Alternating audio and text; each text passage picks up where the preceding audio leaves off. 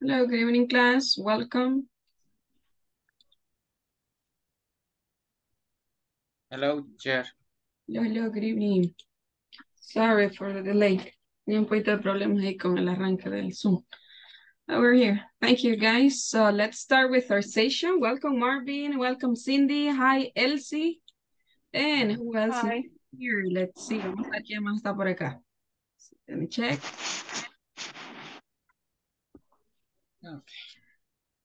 Okay.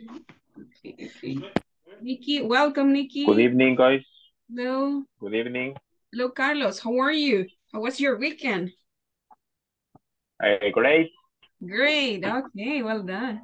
Excellent. Sarah, hello, Sarah. Where are you, Sarah? Yolanda, welcome. Nikki, I cannot see you, Nikki. Oscar, hello, Oscar.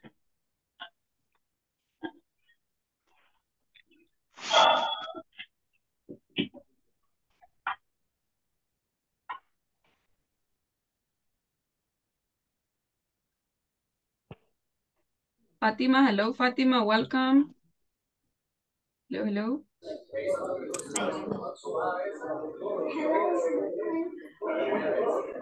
Hola, hello. Hello, good evening. Okay, so look at this. We're going to start with our session number 16.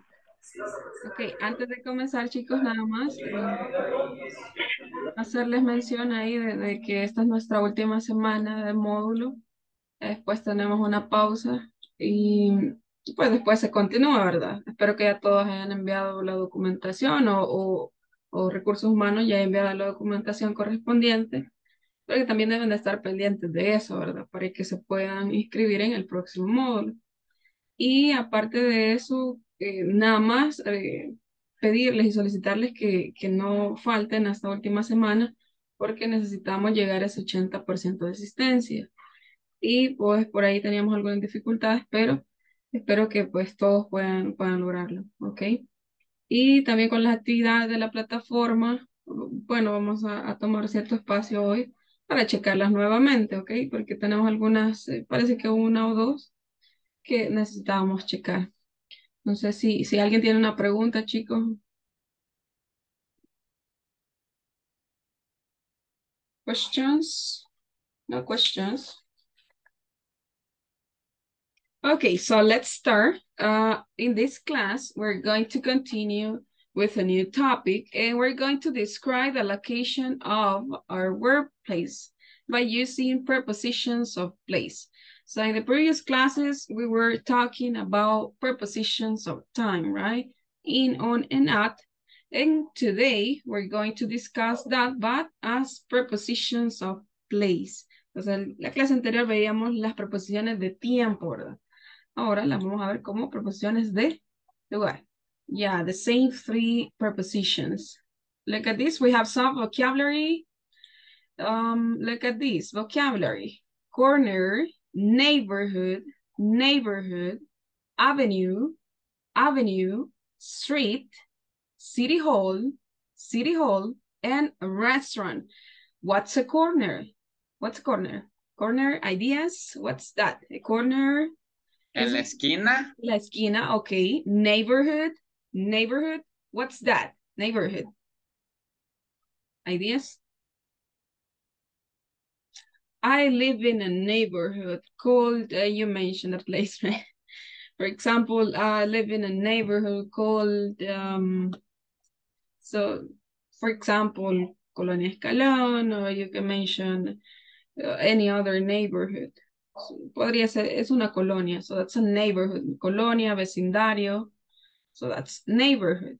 Esta es la forma como vamos a referirnos a vecindario o colonia en inglés. Okay, neighborhood, avenue, and street. And this is really clear, right? La avenida, las calles. We have city hall. City hall, it's a place where a lot of people works, like the major of that place. City Hall is, do you remember City Hall? ¿Alguien recuerda ahí que era City Hall? City Hall? ideas? No? That's alcaldía, right? That's an alcaldía. A restaurant, of course, a restaurant, right? Okay, so we continue with some vocabulary practice. So I need to analyze and check these words, and we have to match the pictures with the vocabulary. So feel free to activate your microphone, okay? Interview. Listen up and repeat that with me. Interview, interview. Prepositions of time, okay? Interview. Interview. Prepositions of time.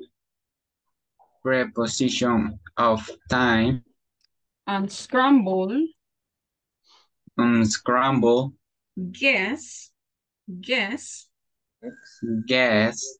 Guess. Paragraph. Paragraph. Yes. Paragraph. Paragraph. Okay, interview. Prepositions of time. Unscramble. Unscramble. Unscramble.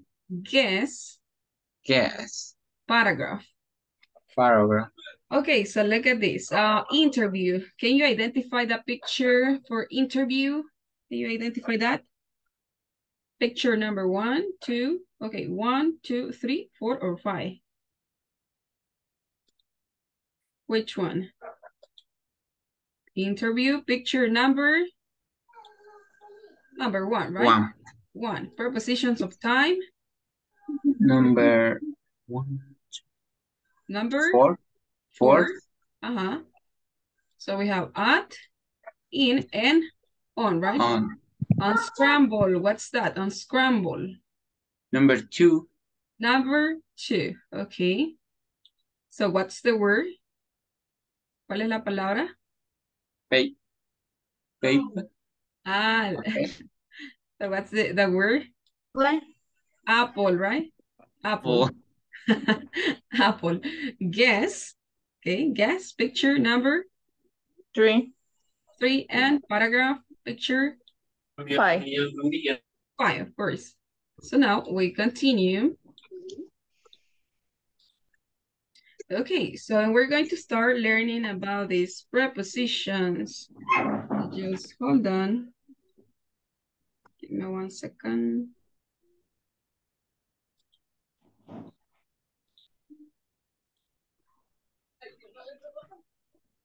Okay, so look at this. We're going to start with these prepositions of place.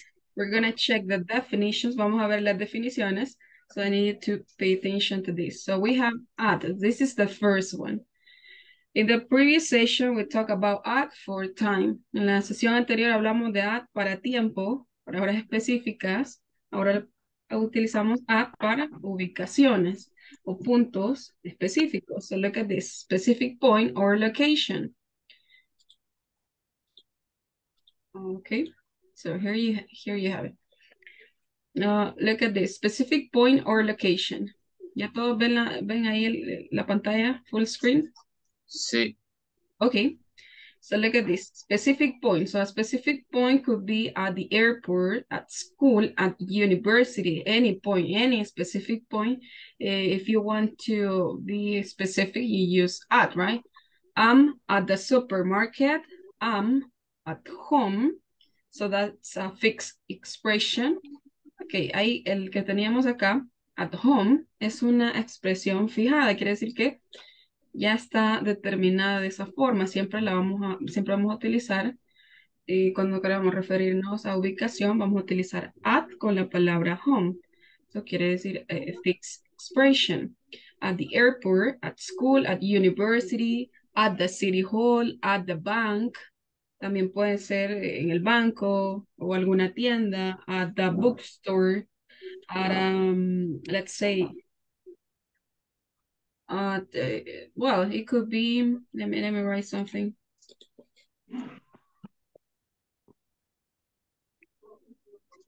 Okay, at the supermarket. At, okay, Agricola Bank, for example. because you're being specific. So when you're being specific, you use at. So I'm at the supermarket. I'm at Agricola Bank. Okay. Okay. The second usage, places where events take place. So when we talk about these, we mean buildings where events then take place. Entonces, cuando hablamos de esto, hablamos de lugares donde se llevan a cabo eventos. For example, it could be at a conference, at a party, at a meeting. Podría ser en una reunión también, at a meeting. Entonces estamos hablando de la construcción del edificio donde se está ejecutando un evento. So at a meeting.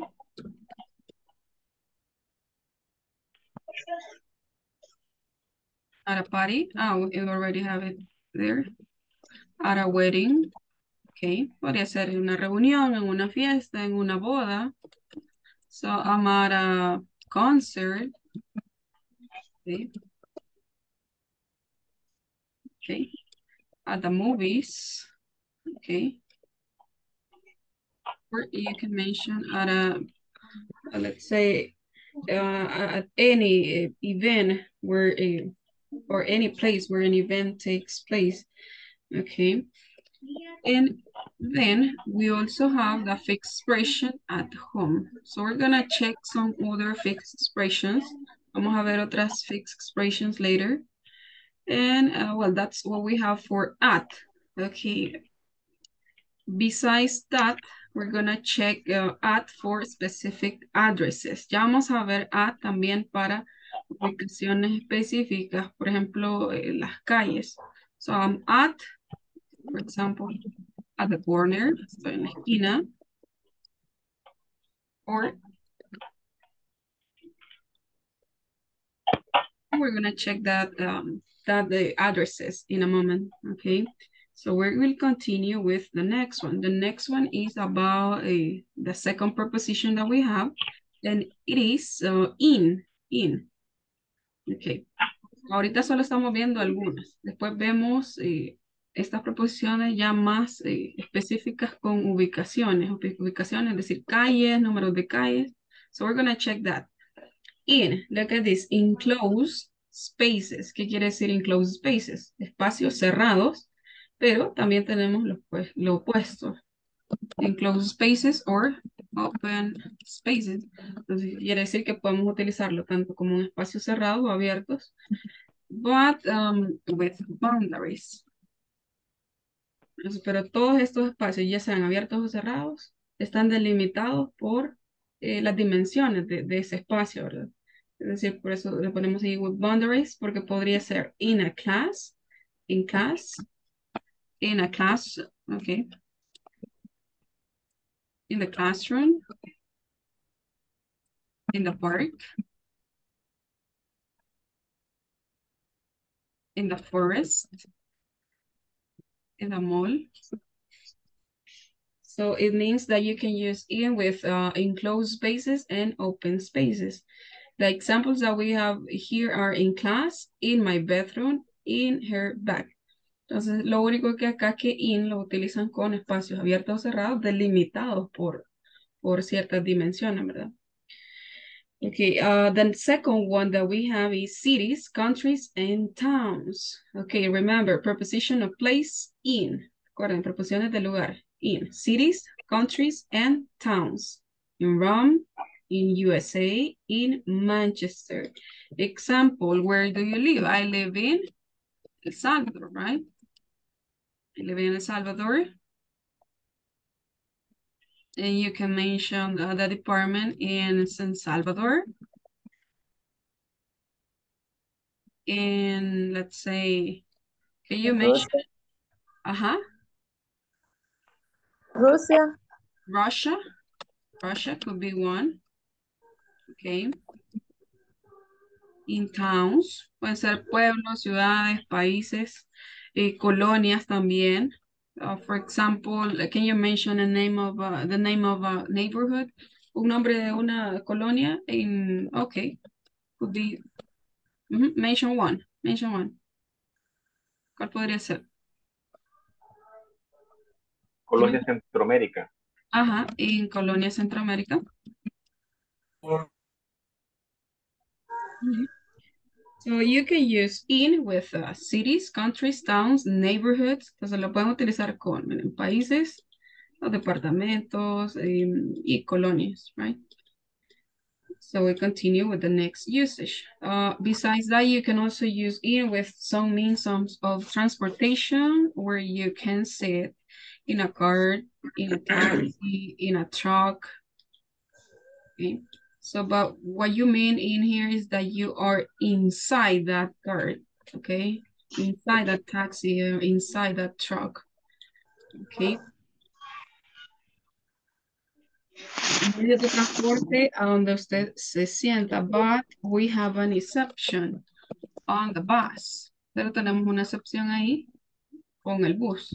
So you say, I'm on the bus. So you're sitting on the bus. Estás sentado en las sillas, on the bus. You're on the bus. And, okay, may I continue? Sí. Okay, so let's check the next one. So it's pretty easy. Look at this. Surface. So we have on for a surface. Okay, on. ¿Cuándo vamos a ocupar on? Con superficie. So look at this. Surface, on a wall, on a floor. So what's a wall? ¿Quién recuerda qué significaba wall? Sobre, o encima de la mesa, sobre el muro o sobre el piso. El piso. In addition, you're going to use on with the rivers, coasts, lakes, and water. For example, on River Thames, on Apollo Lake. Or you can mention some others, right? Coast, las costas, los ríos, lagos, or water. And we have a new one in here, means of communication. For example, I heard the news on the internet, on Facebook, on YouTube, okay? On YouTube, on the radio, WhatsApp. Okay, but that's with on your phone. Look at this, on YouTube, on the radio, on the internet, on TV, you have on TV. On TV. And this is on YouTube, okay? No more YouTube, on YouTube. Transport, where you can stand and walk. También, eso es lo que les comentaba, el medio de transporte es donde usted puede ponerse de pie y caminar. So that was the difference with the previous one, that it says transport where you sit. Medio de transporte donde usted se sienta, okay? So in a car, a taxi, or truck. Transport where you can stand and walk, on a train, on a bus, on a ship. Fixed expressions, también tenemos expresiones fijadas o estandarizadas. Tenemos on a form, on the left, on the right, on holidays. Okay, on holidays. Acá está de tiempo. Es de tiempo. But the rest are okay. On a form, on the left, on the right. So let's see. Questions, guys.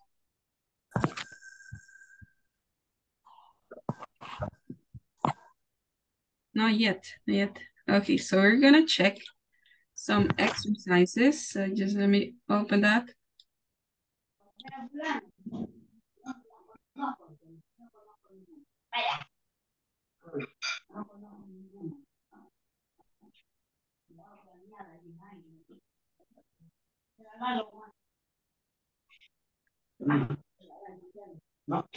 Give me a moment, please.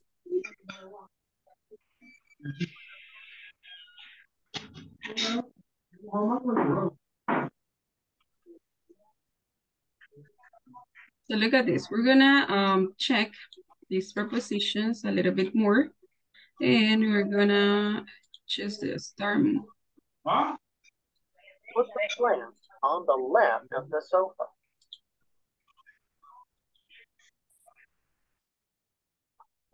Okay, let's see, look at this. We have to use the prepositions. So you're gonna use what you heard, tenemos que escuchar y hacer lo que el ejercicio nos pide. Example. Put the plant on the left of the sofa. Put the plant on the left of the sofa. Okay. So I'm gonna send you the link so you can work on that. Okay. So I'm gonna be doing this here, but you can do that if you open the meeting chat. También lo pueden hacer si abren el meeting chat. Ahí les compartí el enlace. So you can work on that. For example, put the plant on the left of the sofa. Left, okay? Which is your left side? Okay. Here. Okay. Left Put side. the keys under the chair. Put the keys under the chair. This is another preposition. ¿A dónde van las llaves? Under. La silla. On the chair. Under the chair. This is Debajo. Of the sofa. Put the Bajo la tissues silla. in front of the sofa. Enfrente del sofá. Okay. Candle on the table. Put the candle on the table. En la mesa. Okay, sobre la mesa.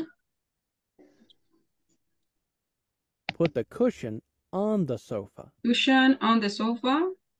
What's a cushion? This one. ¿A dónde va? Put the El cat sofá. under the table. How about the cat? El gato sobre la mesa. Under. Debajo. Debajo, pero Put Under. the bag Okay. on the right of the chair. Put the bag on the right of the chair. Right side.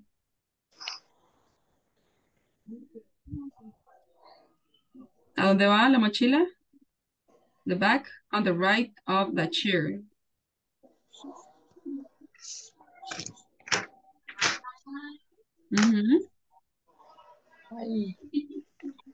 Put the picture above the chair. Put the picture above the chair. Above means arriba de, arriba. Okay. Put the picture above the chair. Here. Put the books above the sofa. The books above the sofa. Where?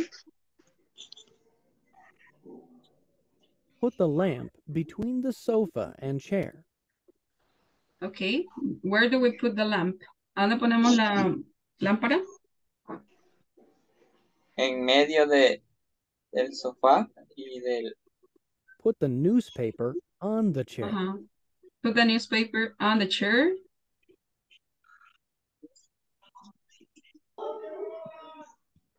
Where, Sarita? En medio del. En la silla. En la silla. Okay. Put the remote under the sofa. Remote under the sofa. Bajo Here, el sofá. Debajo, right? Okay, nice. We did it. So now, let's see. I will show Put the you. printer on the small table. Okay, so where do I have to put the printer? ¿Dónde ponemos la impresora? En la mesa pequeña. On the Okay. small. Put the box under the desk. Box under the desk. Abajo del escritorio. Okay. Put the bin on the left of the desk. How about this? Put the bin, this is a bin, on the Al lado left. izquierdo del, Au- al lado al- izquierdo del escritorio. El basurero. Yeah. Speakers next to the computer. Put the speakers next to the computer. Después de la computadora, a un lado. A un lado. Next to the computer. Put the Okay. keyboard in front of the Keyboard, computer. this is the keyboard. Where? Es el teclado frente Enfrente a la computadora. Put the whiteboard behind the desk. Okay. Whiteboard behind the desk. Whiteboard, this is the whiteboard. Detrás del escritorio. Okay. Put the heater in the corner. Heater. Okay. A una esquina de. In the corner. I think over here. Put the scissors on the left of the computer. Scissors on the left of the computer. A la A la izquierda. izquierda del A la computador. izquierda. Okay. Put the folders on the right of the computer. Where? A la derecha. Los folders a la derecha. Okay. Put the papers on the chair. Papers on the chair. Put the You're right. pens on the desk. Pens on the desk. A la, Pens on the desk. O los lapiceros en el escritorio. En el escritorio. Ajá. Put the mouse next to the computer. a la par del teclado. Next to the computer. Okay, well done. So if you notice, we have started some more prepositions. Put the O sea, ahí le van watermelon apareciendo in más the fridge preposiciones. on the bottom shelf. Okay, put a watermelon in the fridge on the bottom shelf. Watermelon in the fridge. Watermelon, this is watermelon. Yeah. A la par de la naranja. On the bottom shelf.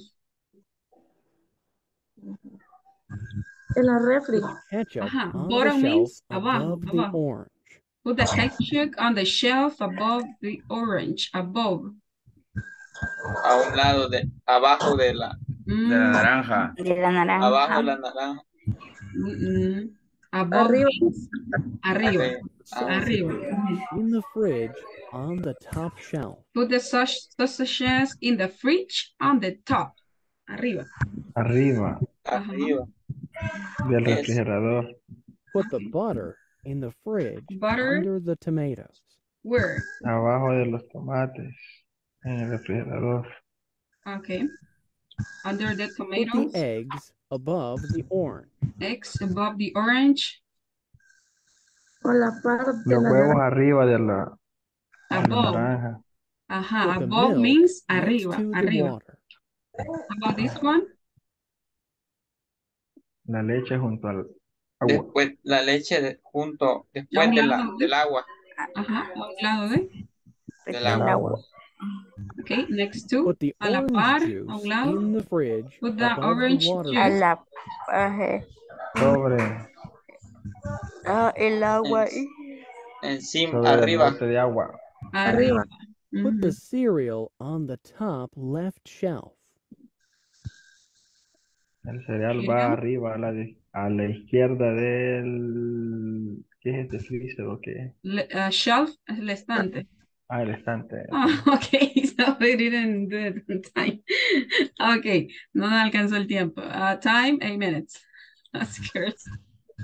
Okay, alguien creo que ya me envió una captura que lo hizo bien rápido.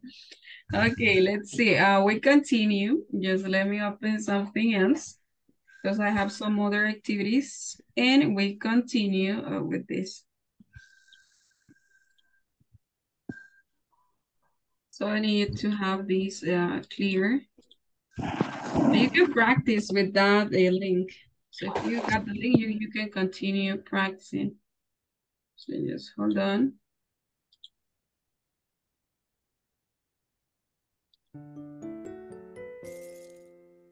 Okay, so look at the picture. So we have to select the right answer, the right sentence. So based on what we see in this picture. So it's A, B, or C. The books are next to the apple. The books are behind the apple. Or the books are under the apple. Which one?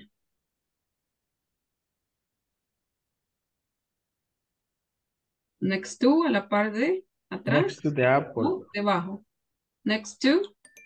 Ajá. The book next to the apple. They are next to the apple. Okay, the apple is in front of the books and the pencils. The apple is between the books and the pencils. The apple is behind the pencils. Where's the apple? Behind the pencil. Between. And behind. Between. Between. En medio de. The apple is between the books and the pencils. Yeah? Y los libros. Yeah. Sí. Okay. Yeah, you were right. En medio. Okay, look at this one. Where's the ruler? Ruler. virtual In front of the clock. está On the clock. abajo. Behind the clock. A. A. Front. In Ruler front. is in front of the Mhm. clock. Yeah, you're right. In front of the clock. Yeah, it's here. It's not under. How about this one? About the fish. The fish is on the water. The fish is in the water. The fish is on the book. B. B. B. The fish The in the fish water. is in the water. In the water. Excellent. Well done. Number 5.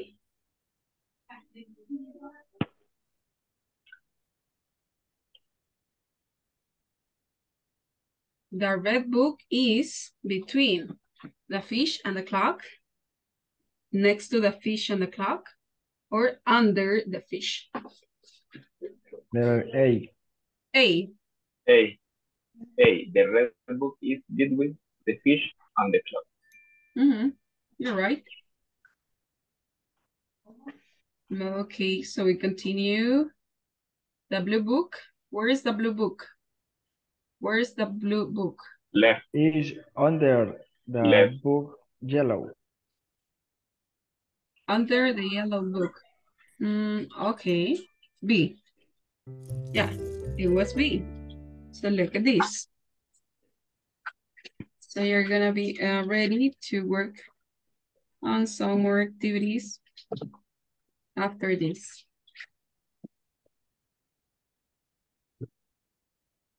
So now I'll show you another picture and I need your help. Okay, I'm gonna send you the link for this one. Okay, para esta le voy a enviar el link. So I need you to open that, okay? So look at this. The instructions are the following. You have to match, you have to drag and drop this. Well, just drag. The coffee table is on the carpet. The coffee table on the carpet. So this is the carpet.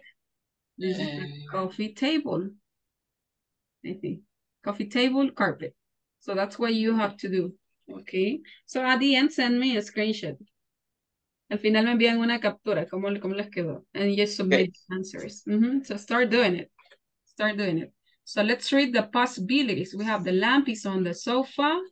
The sofa is in front of the window. Remember, you drag these. Recuerden que van a arrastrar el puntito hasta donde está el objeto que les está indicando. The flowers are on the table. The coffee table is on the carpet. The TV is next to the sofa. The carpet is under the coffee table. And here you have some others. Sarita, help me read that, please. Sarita, ayúdame a leer estos, okay?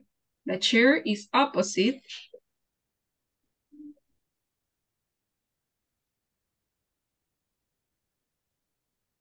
Where is Sarita? Sarita, hello? You're mute, Sarita. En silencio. Hola, hola. No, No. es que estaba en el link y cuando estaba ahí se me apaga el micrófono. No puede Okay. ser. Okay, don't worry. That's okay. Bueno. Okay.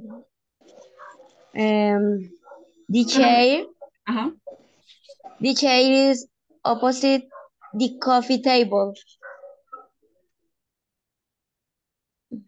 Continue. The cupboard. The cupboard is behind the TV. Behind that TV. The painting is on the wall. Okay. Painting. What's painting? Painting. What's Painting. La pintura. Okay. The armchair. The armchair is in front of the coffee table. Okay. The cups. The cups are in the cupboard. Okay. So continue, Sarita. Now continue with your exercise. Okay. So I'm gonna send you the link back again.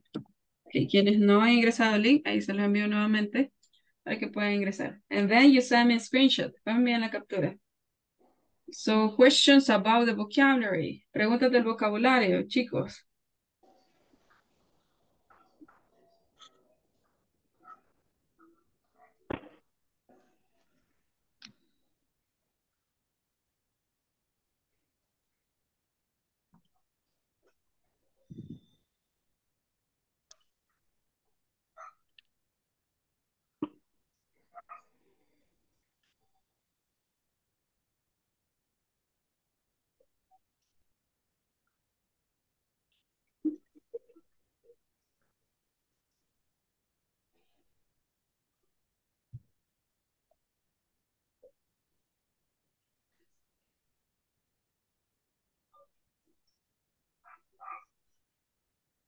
So this cupboard, I don't know, you know what a cupboard is? Cupboard. El cupboard puede representar varias cosas. Puede ser el armario, podría ser la alacena o, well, this, actually this, right? I don't know how you call it. So where you store things, plates, for example.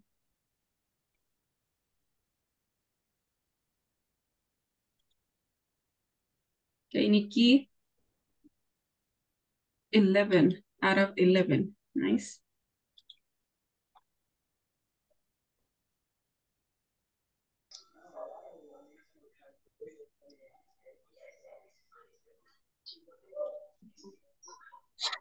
Okay.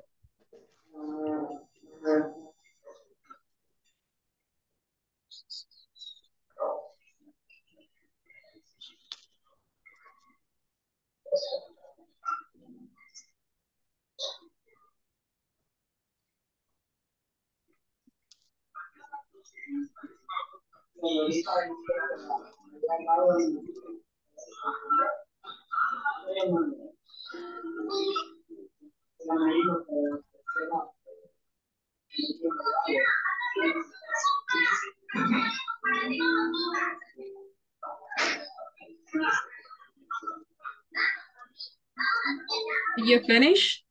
Did you finish?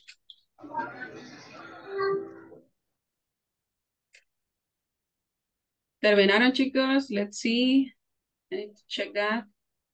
Okay, so let me check.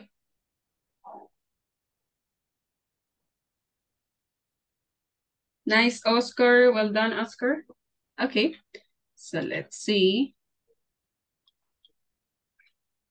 Where is it?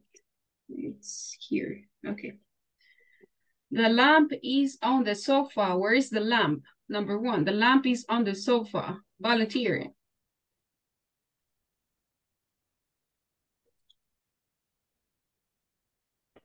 Carlos, where's the lamp? Where's the lamp?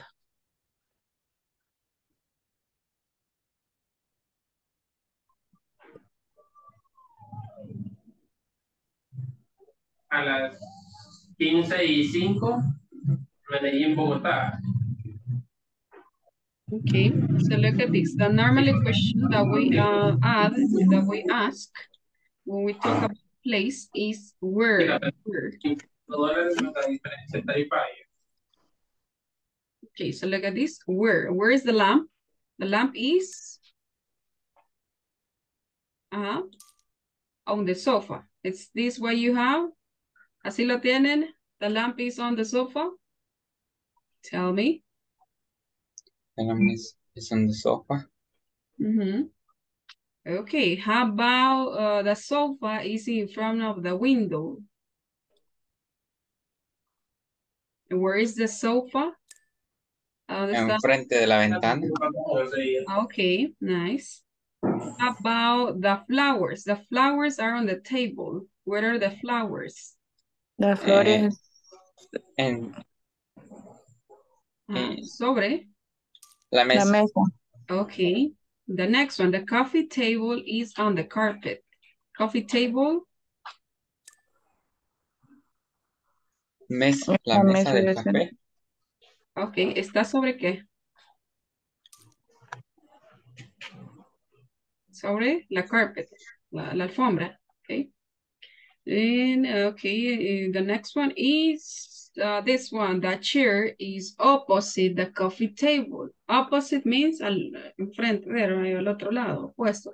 So the chair is opposite the coffee table.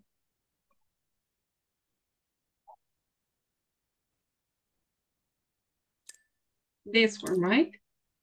The cupboard is behind the TV. Where is the cupboard? Cupboard. ¿A dónde está?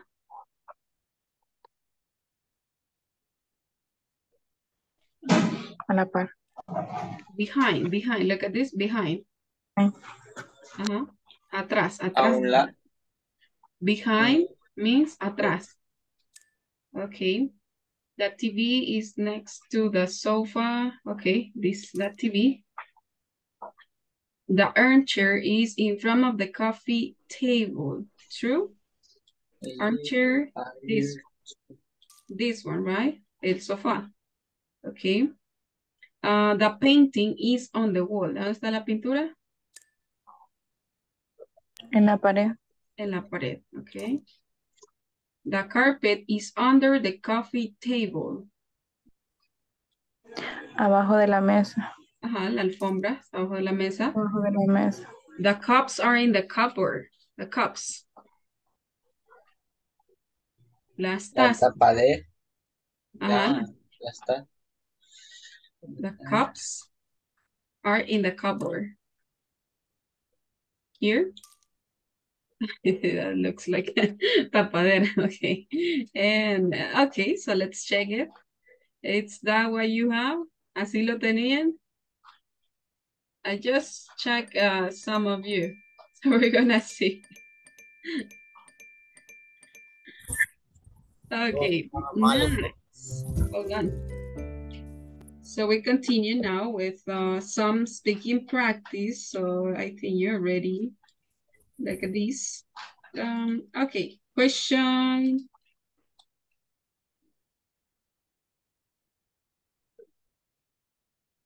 Okay, so let me see this.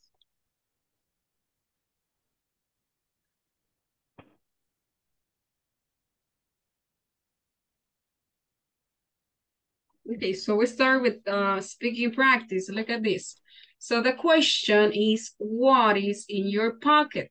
So what is in your pocket? So can you check your pockets, sus bolsillos? So what is in your pocket, guys?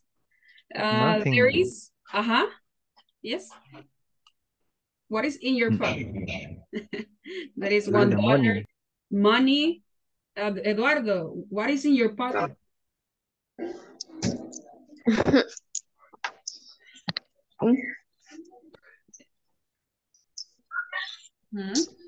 I haven't pockets in this moment. Okay. Picture are many money. Okay. But not pockets right now.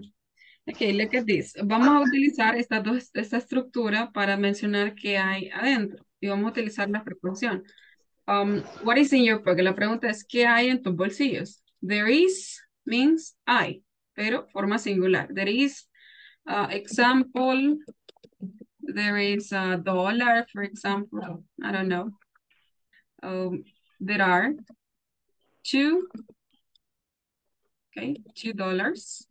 So you start thinking about, just give me one example. Deme un ejemplo. There are $2. So just keep in mind this. Solamente recuerden esto, singular y plural, ¿ok? Para mostrar existencia. Hay $1, hay $2. Okay, let's see.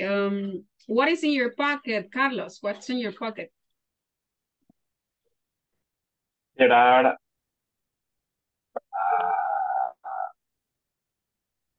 $10. $10, okay. $100. $100. How about you, Sarita? Wow, that was Fran. Is it a Fran? Okay. Hello. What is in your pocket, Sarita? I am $2. There are $2. ¿Cómo? There are $2. This one. There are $2. Okay. Okay, $2. Nice. For the bus fare, para el pasaje, bus fare, okay? This is pronounced as there, and remember are, there are $2. There are well, let's see, $200. Okay, how about you, Cindy? Cindy, what is in your pocket? What is in your pocket? There is $5. $5, okay. Douglas, what is in your pocket, Douglas? There are $3.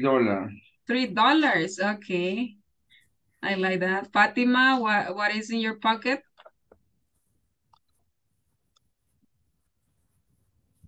What? $1. $1. $1. $1. One. $1. $1. $1. Okay. Marvin, how about you, Marvin? Tell us, share it with us, Marvin. What is in your pocket, Marvin? $3.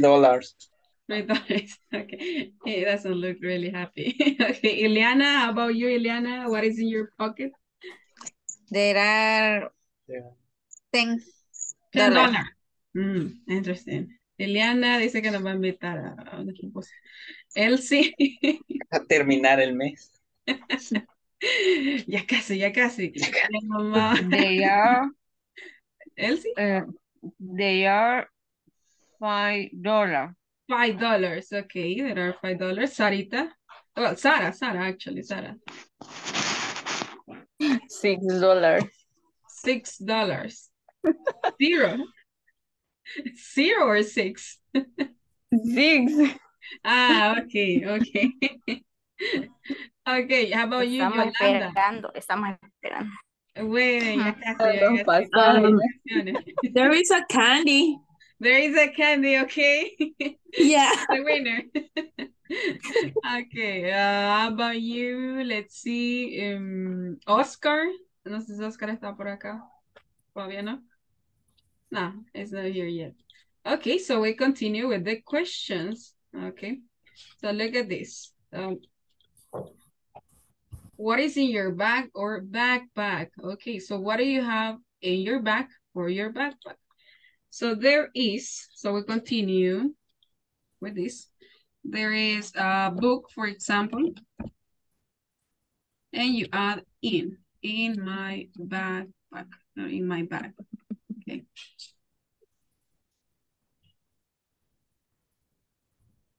So just complete this structure, okay? There is a book in my bag. There is makeup in my bag.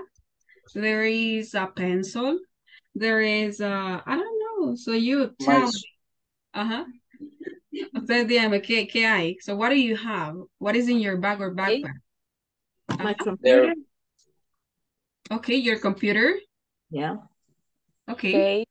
There is, complete the structure, completen la estructura con eso. There is a book in my bag. There is a book in my backpack, okay? There is a sweater in my bag. In your backpack? Backpack? La mochila? O el bolso? Okay. How about you, Carlos? Carlos, what is in your backpack? There is an iPad in my backpack. Okay, there is an iPad. Continue, Carlos, with the question. Select your victim. Marvin, what is in your bag or backpack? There is a sweater in my bag. There is a sweater. Continue, Marvin. Backpack. Sarah. Okay. What is in your bag or backpack?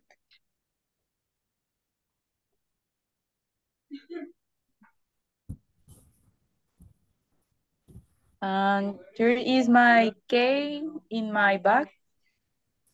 There is a case, or there are, so you can add more. Pueden agregar más, okay? There are. Okay, Sarah, please ask a classmate. Pregúntale a un compañero, Sarah. What is in your bag or backpack? Mm. Nikki? There is a t-shirt. Okay. Continue, Nikki. Ask a classmate. Okay, what is in your bag or backpack, Fatima? It is makeup. Okay, there is makeup. There is makeup. Okay, there is makeup. Important. Continue, Fatima. What is your bag on backpacks? Cindy.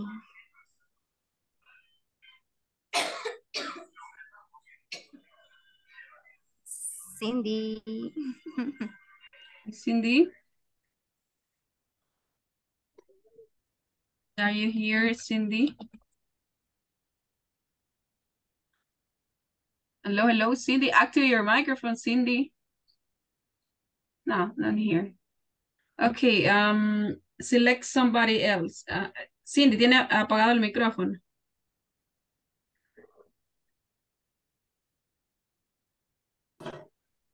Le pregunto a alguien más. Ajá, sí, no sé qué problema con Cindy. I'm sorry. Ahí está ya, ahí está ya. Okay. Se había trabado la computadora. Está bien. Okay, repeat the question, Fatima. What is in your bag or backpack? Cindy? There is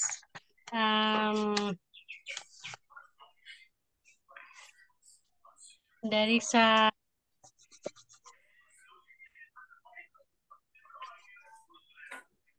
¿cómo se dice derecha? Right? There is a right. No sé si le comprendí muy bien. Acá, por ejemplo, ¿qué es lo que hay en su bolso, en su mochila? Ah, ok, yo pensé que a un lado. No. Ajá. There is a computer and pencil. And pencils. Okay, thank you, Cindy. Cindy, please, could you ask a classmate? ¿Puede preguntarle a alguien más? Cindy? Okay. What is in your bag or backpack? Carlos?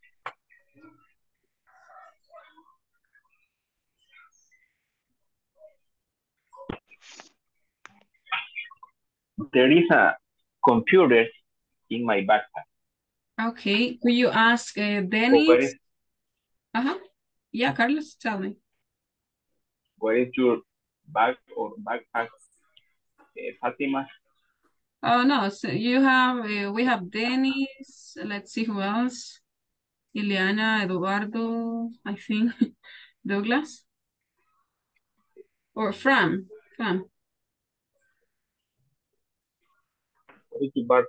What is your bag or backpack, Fran?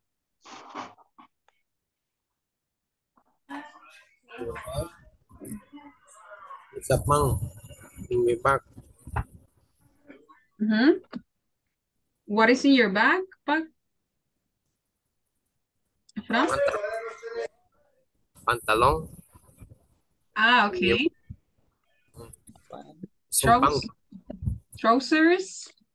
Sí, pantalón.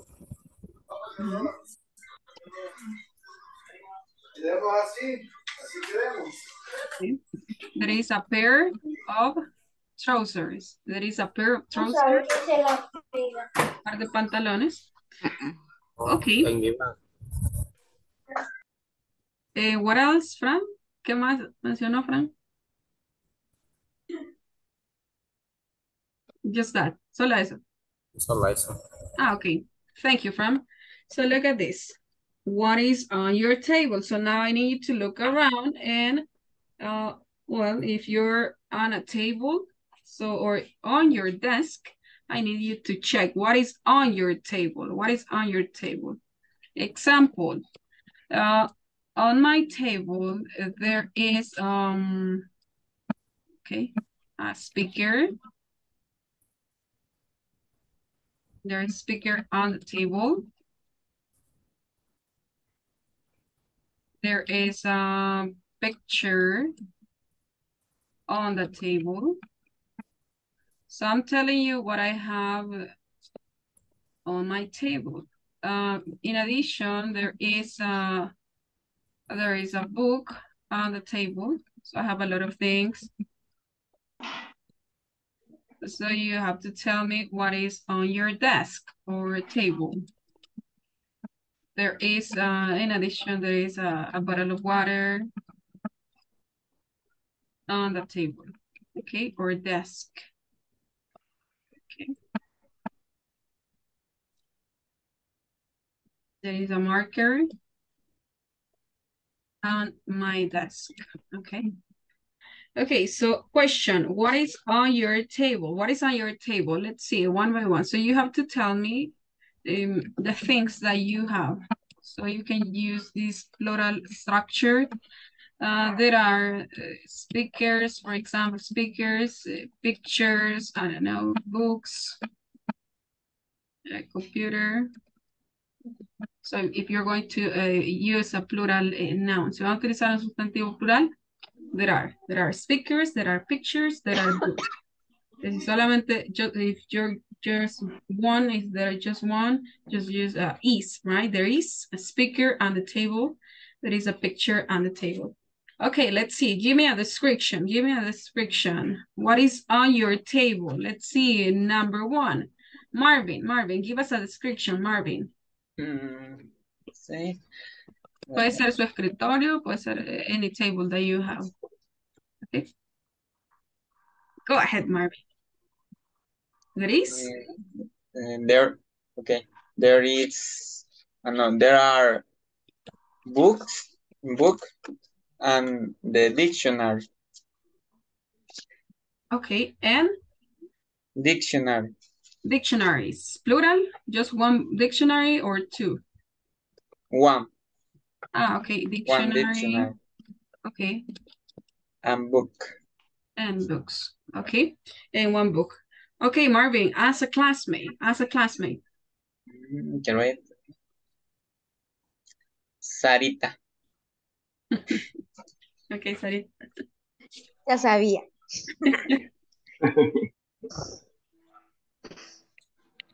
What is on your table?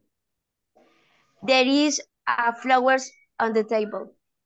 There are flowers. There are flowers. There are flowers. There are flowers. Plural. Just that. Just flowers, Sarita? Solo flores? What else? ¿Qué más? Books, pen, and teléfono.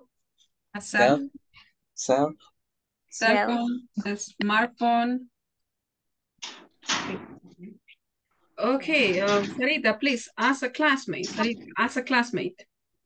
What's in your table, Eduardo? There is a board on my table. Okay. There is a lamp on my nice. table. And there is a cell phone on my table. Okay. And there are books on my table. Okay, excellent. Eduardo, continue with the question. Víctima. Select your victim. No lo veo. Okay, Carlos. Carlos. What is on your table? Or what is on your table? Okay. There is a fan, pencil on the table. Okay, there is a pencil on the table. What else? ¿Qué más? What else? Books. Books, there are books. A ruler. A ruler. Speaker on my table. On the table. On the table or on the desk. Puede ser el escritorio, yeah. desk. Desk. Okay, Carlos, please, ask a classmate. Ask a classmate. Sarita, what is Somebody on the else. table? Sorry. Somebody else, please. So we have Elsie, Lenny, Cindy, Douglas. Somebody else, alguien más, Carlos. Sí. Gabriela. What is in your table, Gabriela?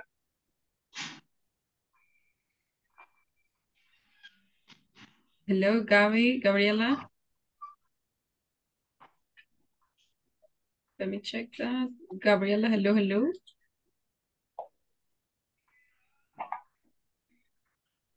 Okay, she's not here. Ask a classmate. Somebody else, please. Okay, Gabriela is here. Ahí está aquí, Gabriela. Activate your microphone, Gabriela.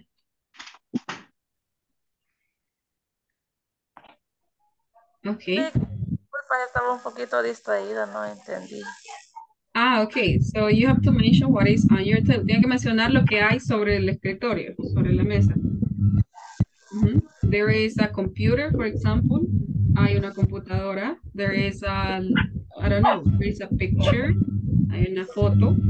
There is a marker. No se escucha nada, estimados. Okay, sí, era ahí el micrófono de Gabriela. Okay, so that was the example, Gabriela. There is a bottle, hay una botella. So you mentioned just one example. Okay, Gabriela, ahora sí.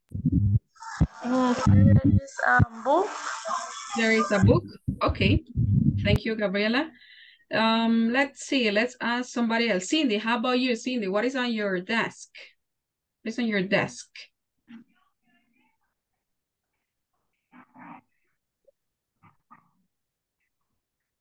There is a computer, okay, pens, book, and a school decoration. Okay, nice. Let's see, let's ask somebody else. How about you, Yolanda? Tell us, give us a description. In my tablet, there is a stuffed animal. I don't know what to say, peluche. Yeah, stuffed animals, toys. Stuffed animal. And a bedside lamp, la lámpara de mesa. Bedside. Yeah. It's other, and my cell phone. And your cell phone, okay. Yeah. Thank you, Yolanda. And how about you, Fatima? We'll finish with you, Fatima. Tell us.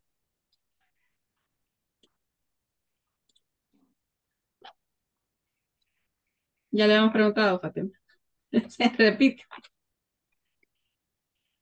Actually, No. Okay. Waiter is pencil, is computer. Okay, there are. Is a pencil. There is a pencil. There is computer. There is a computer. A computer is books. There is. Okay. A book. There are books. Books. Okay, nada más acá. Sí. Recuerden, singular, there is. Singular, sustantivo singular. Plural, si tenemos acá la forma, la expresión there are, forma plural, también el sustantivo debe de ir plural. Y acá, como en este caso son sustantivos singulares, vamos a anteponer el artículo a o n, ¿verdad? A or n. Okay. A or n. Okay, there is a pencil, there is a computer, there is a teacher in the classroom. Okay. So let's continue. Okay, so look at this. So here we have a chart. This is what we were studying. Esto era lo que estamos viendo anteriormente. Ahora lo estamos viendo un poquito más determinando ubicaciones, es decir, las anteriores también, pero ahora lo estamos viendo como ubicaciones de calles, de avenidas, de direcciones, siempre preposiciones de lugar. Okay, so look at this. Number one, we have number one. This is number one, in.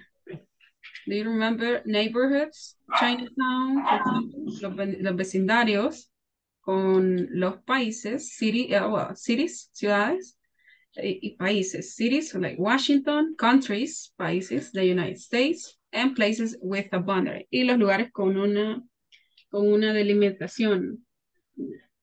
Cuando hablábamos de las dimensiones, ¿verdad? Por ejemplo, el salón de clases, un cuarto, tiene ciertas dimensiones, utilizamos in, y pueden ser espacios abiertos o cerrados. Do you remember that? En ese caso utilizamos in. Okay, so on. When do we use on? Look at these streets with avenues, con calles y con avenidas. Por ejemplo, Pennsylvania Avenue, Pennsylvania Avenue.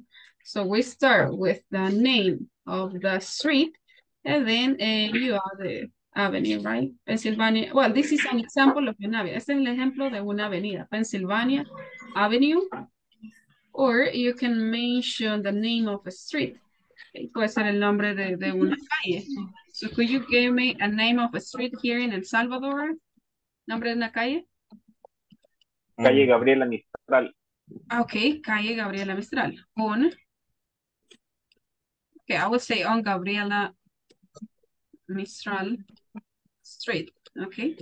Mientras no altere el significado del nombre, no hay ningún problema. Puedo ubicarlo así. On Gabriela Mistral Street, pero no voy a traducir, ¿verdad? Bueno, en este caso es un nombre de alguien, ¿no? Entonces no, tampoco lo podría traducir. Pero no vamos a traducir, por ejemplo, Calle de Oro, ¿verdad?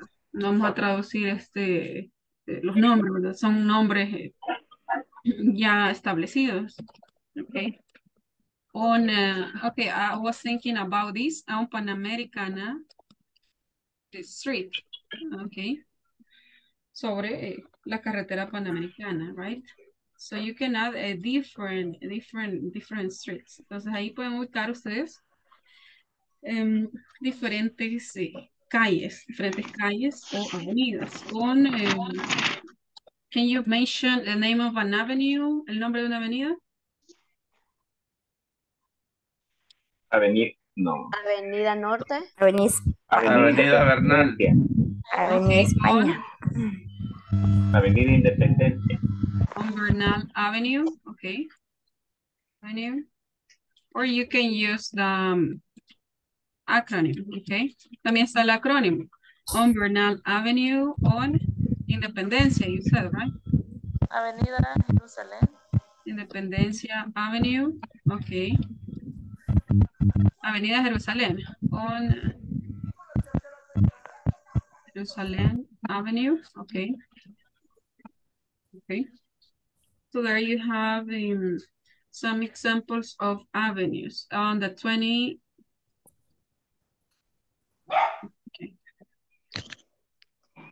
26th Avenue. Okay, ahí alguien mencionaba la 26. On the 26th Avenue. Okay. 5 Avenida Norte. Ajá. On the 5th. Sería on 5th Avenue. Done. Okay. 5th Avenue. Okay, entonces vamos a utilizar este on con nombres de calles y con nombres de avenidas, también con nombres de islas, on Fiji, right, island, for large vehicles, on a train, on bus, on ship, también para vehículos largos de tamaños enormes, como el tren, el bus o un barco, right. Y las superficies, que es lo que hemos estado viendo anteriormente con los ejercicios que hacíamos. Now we continue with add. Nótese acá que vamos desde general a específico, como lo veíamos anteriormente con las de tiempo, ¿verdad?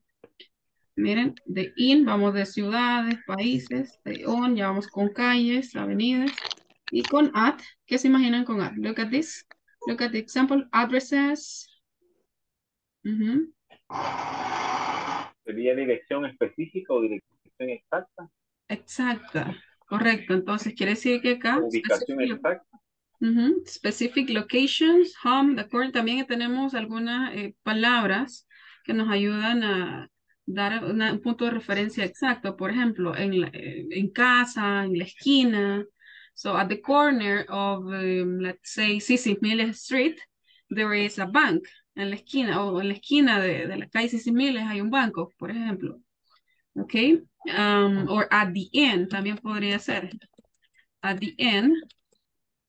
Pero creo que no es así. No me pongo muy bien ahí la ubicación. But at the end of Sissi Mills Street, or at the end of Metro Centro, or next to Metro Centro, there is a bank, right? So, but I don't know, pero creo que no es el final de la calle, entonces no les podría dar el ejemplo, pero at the end, pongámoslo acá. At the end of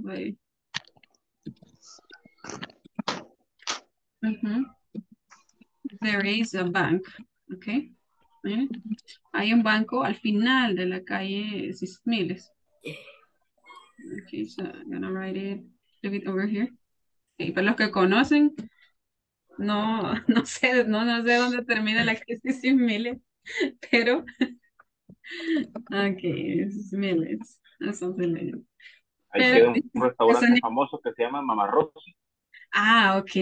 Entonces ahí tenemos algo más claro. At the end of the Small Street, there is, okay. There is a restaurant named Mamá Rosy. Ajá, Mamá Rosy. Okay. So there you have it. Ahí tenemos un ejemplo, miren. Al final de la calle Sisimiles hay un restaurante llamado Mamá Rosy. Okay, and look at this, specific addresses. Entonces también, esto sería con una expresión, at the end. También teníamos la otra, at the corner. At the corner.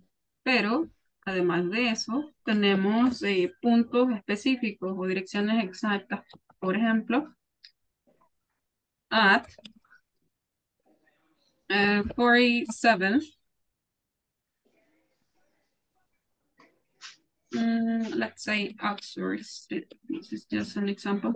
Oxford Street. So which means that you have to add the preposition, okay, at plus number plus the name of the street. Entonces nótese aquí que acá ustedes van a ubicar qué cosas. Vamos a poner por acá. ¿Se ve acá? ¿Se ve? Aquí, at the corner, can you see that? Okay. Entonces, con el ejemplo que tenemos ahí, vamos a notar que necesitamos la preposición at para direcciones exactas. At plus a number, más un número, más el nombre de la calle. So at 47th Oxford Street, at the 47th Oxford Street. So let's see, I need you to think about some examples, but we will check some more, okay?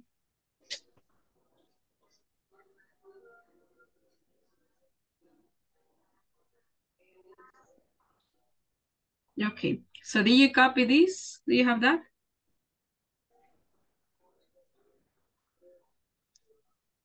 Okay. Okay. But is it clear? Is the idea clear with these prepositions? ¿Está clara la idea ahí de las preposiciones, chicos? Sí. La verdad, sí. Okay, so let's continue. We're going to check some more examples and then we come back. Okay. Okay. So here I have a comparative chart. Aquí tengo un cuadro, well, tenemos algo, cuadro comparativo, algo así, para determinar cuándo vamos a utilizar in estas tres preposiciones con tiempo y con ubicación. Okay, so if you remember in the previous class, we talked about time with centuries, decades, years, months, and weeks. Entonces aquí ya lo tienen resumido todo. Con siglos, décadas, años, meses del año, semanas, días de la semana. Miren, acá, in, on, days of the week, or dates. Fechas, fechas especiales, días de la semana, también con weekend. Ok. Y vamos de general a específico. 7 with hours, or specific times, right? Horas específicas. Venimos acá con ubicación. The same that we have studied, England, London. So we have a country, a city, a neighborhood. We have streets and avenues, con calles y avenidas. Or for address, specific location.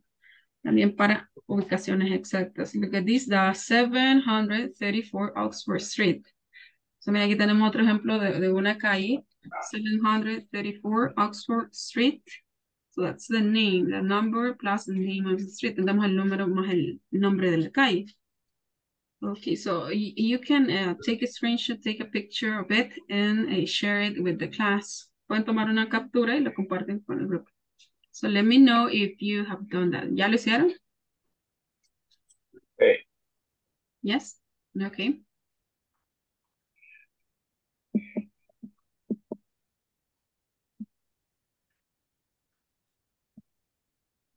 Okay, so look at this example. So where is the teacher? Where is the teacher? The teacher is where? In? The class. In the classroom. Okay. Where is the doctor? Where is the doctor? In? Clinic. In the clinic, in his office, okay, en su oficina, en su consultorio. Where is the cat? In the box. In the box. In the box. In the box. Where is, let's say, okay, where is Donald Trump?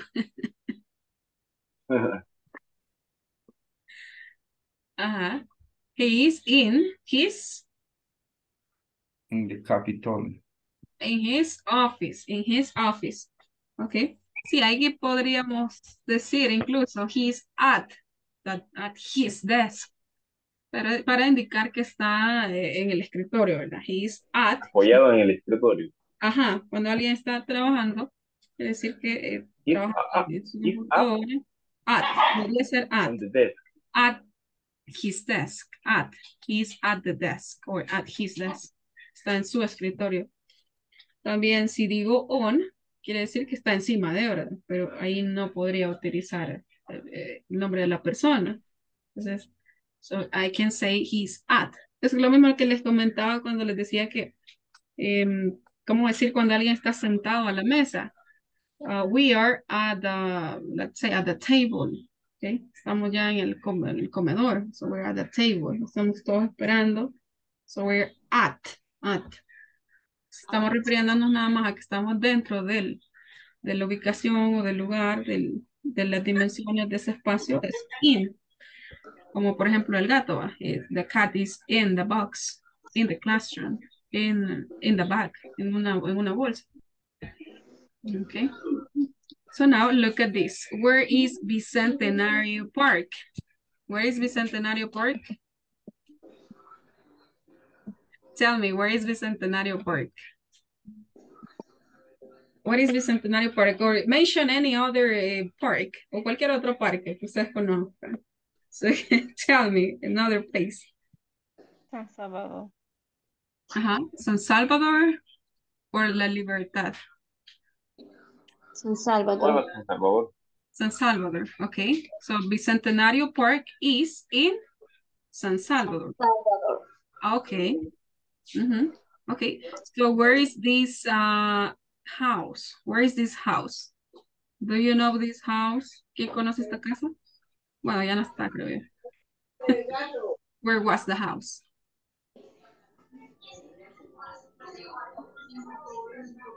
Have you visited Costa del Sol? Yes, right? Es en la puntilla. Es en la puntilla. Okay. So where is Parque Balboa? Do you know? Parque Balboa. Panchimalco. En Panchimalco. O Los Planes, no sé. Los Planes. En Los Planes. How about this guy? Where is this guy? Where's this boy? What is him? What is he? He's in the car. In a car. In a car. Okay, nice. So now look at this. Where is that TV? TV, remember, surface, recuerden, para superficies. TV. Where is that TV? Look at this. So you have some pictures here. Okay. Where is the TV? Grabadora. Where is it? Where is it? Where is the TV? Look at the TV. They're here, over here. In the classroom. On the room. On the wall, recuerden. On the wall. Superficies. Está sostenida en el muro. Superficies, en el muro. How about, let's see, do you like music? Where do you listen to music? On YouTube. Not anymore on the radio, nadie usa la radio. Yeah, right? On the radio. So what do you use with this, with media? ¿Qué utilizamos, qué preposición utilizamos con social media? Look at this. Look at this. On the radio, on TV, on the internet, on a website. Okay. On YouTube. So you can say on YouTube. And okay. We have at. Look at this. At. Para point en un punto en específico. Okay. También con las palabras. La anterior, Filmina, porfa. Ok. Gracias.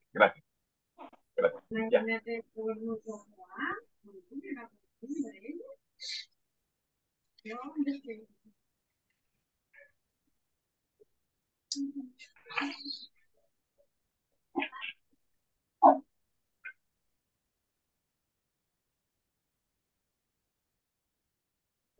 Okay, so look at this.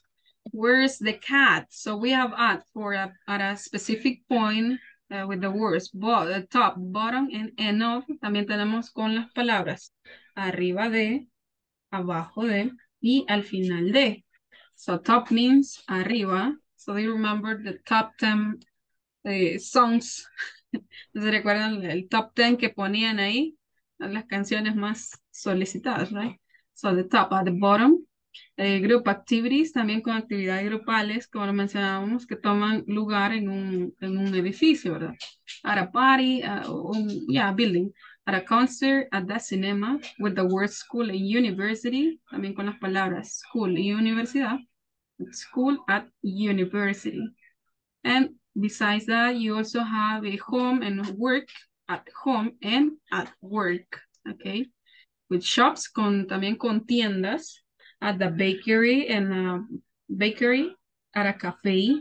So this is cafe, at a cafe, at a chemist, at that chemist. Okay, so look at this. Where's the cat? So can you tell me where's the cat? Look at this.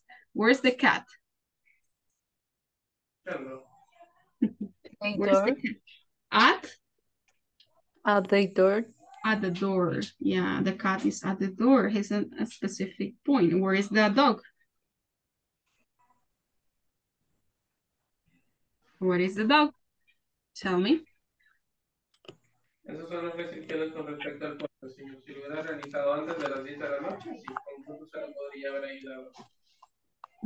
Where is the dog? Carlos, Douglas, Eduardo, Fatima? Where is the dog? So how do you call this? How do you call this? Stairs. Look at this, stairs. At the top of the stairs. At the top. Arriba de, right? Arriba de. Yes. Okay. This. Where is the bank? So now tell me, where is the bank? The bank is at. Okay, we don't have this in here, but we mention it. Okay, no aparece ahí, pero la mencionamos en unas láminas anteriormente.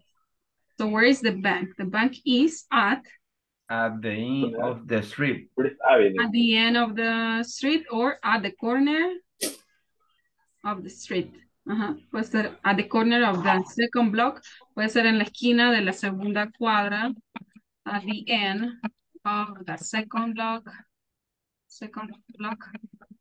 Okay, so the bank is at the end of the second block. So probably, right? Or at the end of the street. At the end of the street.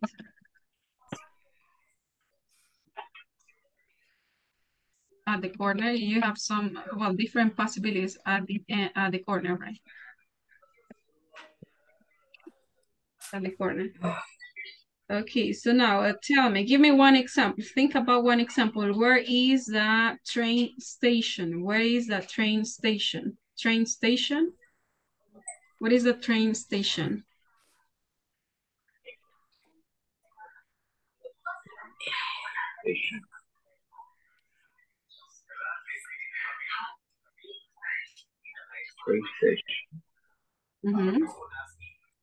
The train station is, okay, so we're gonna combine the prepositions. Vamos a combinar las preposiciones. The train station is on, okay, el nombre de la calle, on.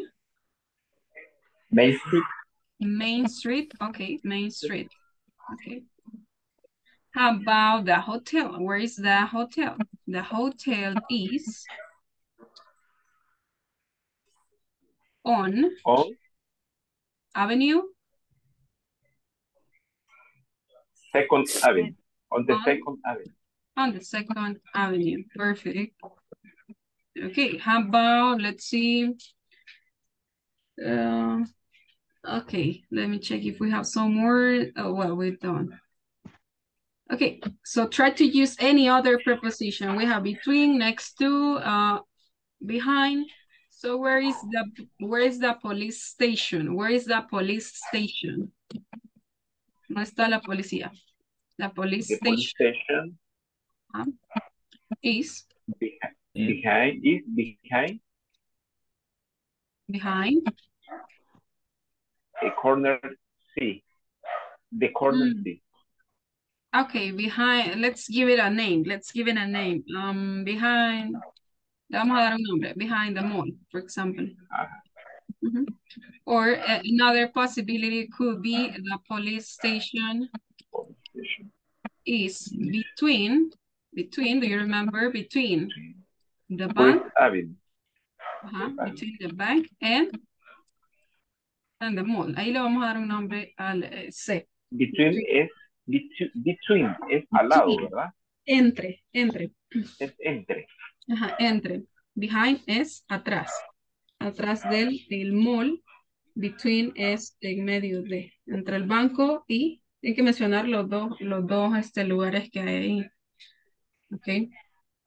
Okay, so let's continue. We have some more examples. Let's see, it's 9:30. Okay. May I continue, guys? Do you copy the examples? Yes? Continue.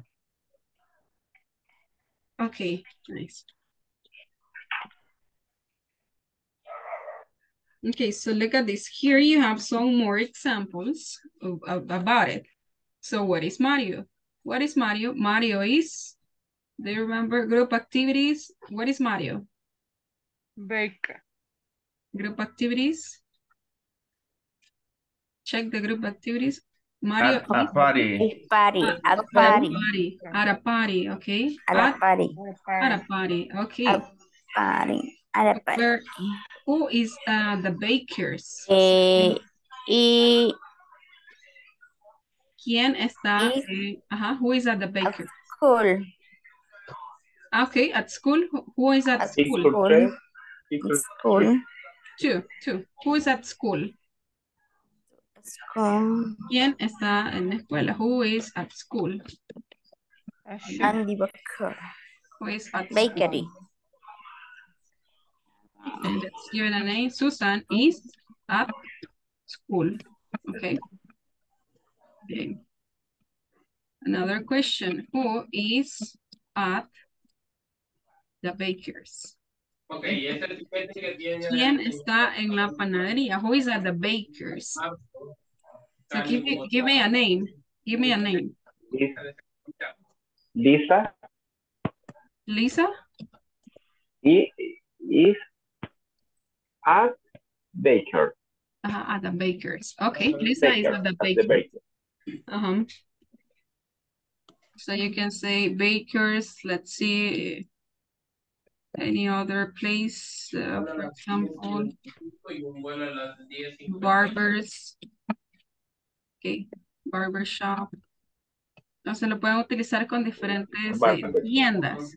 Puede ser la barber shop, puede ser la bakery. Okay, bakery. Or any other. Or the drugstore. Pueden ser también las farmacias. The drugstore. So we're talking about shops. Estamos hablando de acá de tiendas. Tiendas. Okay. Okay, so now let's continue. We're gonna open our book.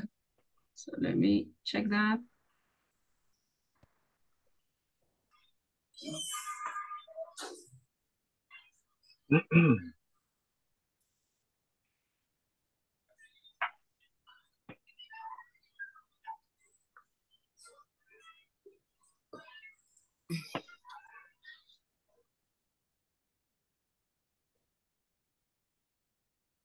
Give me a second.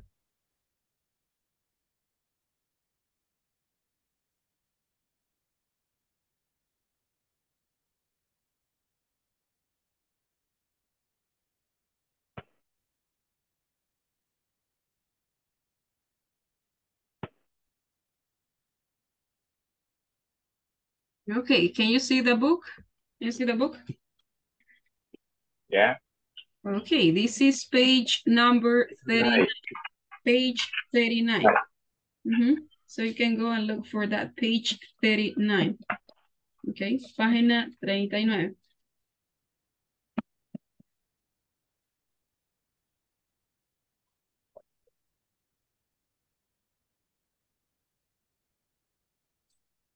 We're gonna describe the location of my and others workplace. Vamos a discutir acá la ubicación de su lugar de trabajo. So look at this. You're gonna ask some classmates where they work and the location of it. Also mention where you work and its location. Entonces vamos a preguntarles a dónde trabajan y también mencionarles a dónde trabajamos nosotros. So look at this, listen and read the following places from the map.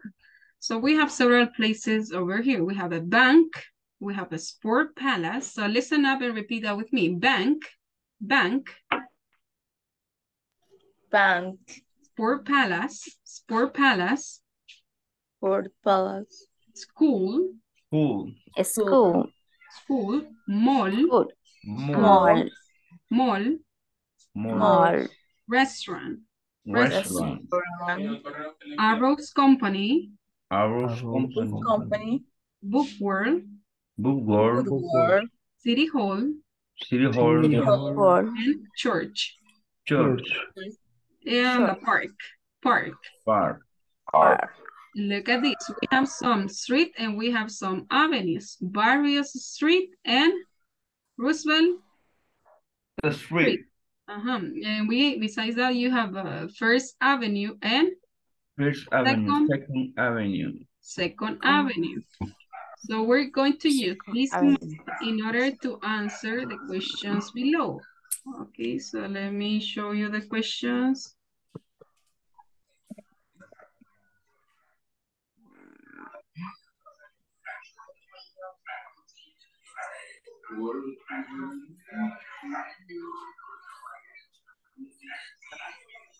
Okay.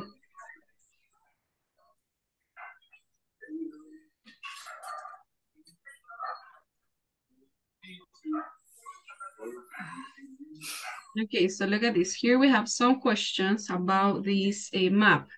Where is the bank? Where is the bank? Where is the bank?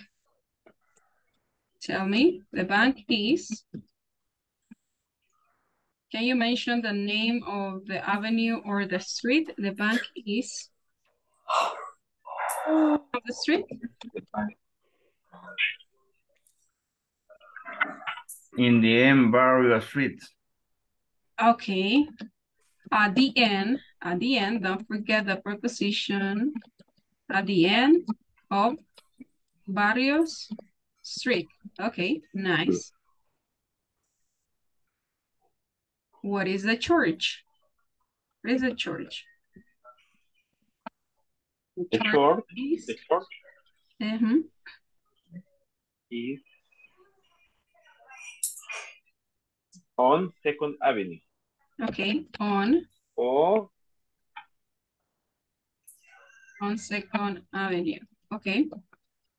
O podría ser o between park, a park. Okay, between the park and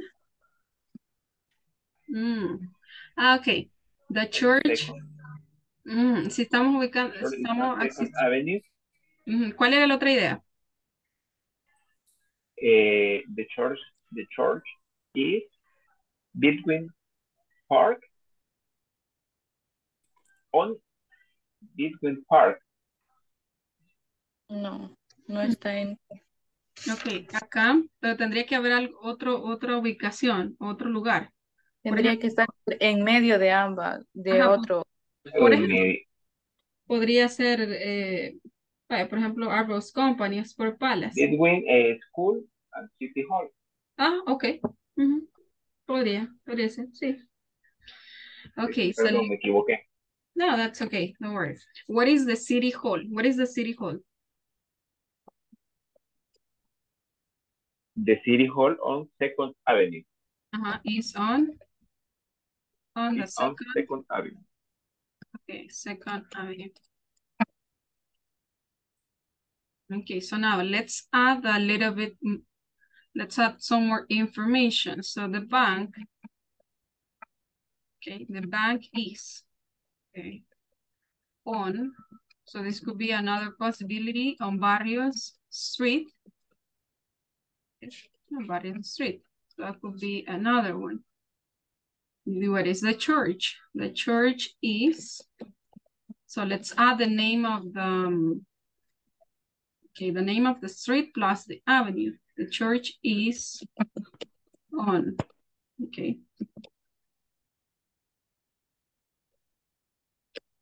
The Second Avenue.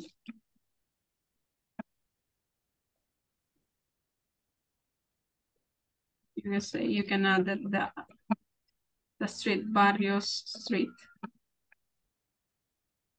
Okay. So you can add more information. Le pueden poner el nombre de la calle y la avenida. Okay. Or vice versa. Okay, so now we go back. ¿Cómo sé yo o cómo asumo de que está entre Barrios Street? ¿La coma me da esa pauta? No, vaya acá, veamos, está la iglesia, ok. O puede ser de las dos formas, es decir, usted puso The Church on Second Avenue, coma, Barrios Street. La calle Barrios, por ejemplo, acá. Tenemos que ver este mapa. The church is on Second Avenue, Barrios Street. Está en la calle Barrios. O podría empezar así como como hicimos con esta. The church is on Barrios Street. O podría incluso ser the church is between. The church. Lo que pasa es que ahí lo estamos haciendo más específico, pero podría ser. The church is between Barrios Street and Roosevelt Street. Can I say on the corner of? Repeat it, please. On the corner of Barrios Street and Second Avenue? Yeah, I think it's possible. Just let me check. Okay. Hay unas preposiciones que las pueden utilizar también. Okay. So just let's check something.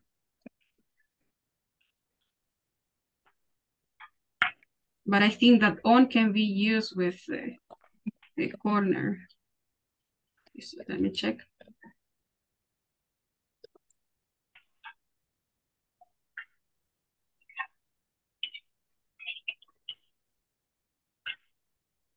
Yeah, you can use it on the corner. También es posible utilizar on the corner. So that could be possible. Okay, can you repeat your example, Nikki? I don't know. The school is on the corner of various street and Second Avenue, for example. School is on the corner of Yeah. Yeah, it's possible. Okay, so let's go back to the book. Regresamos al libro.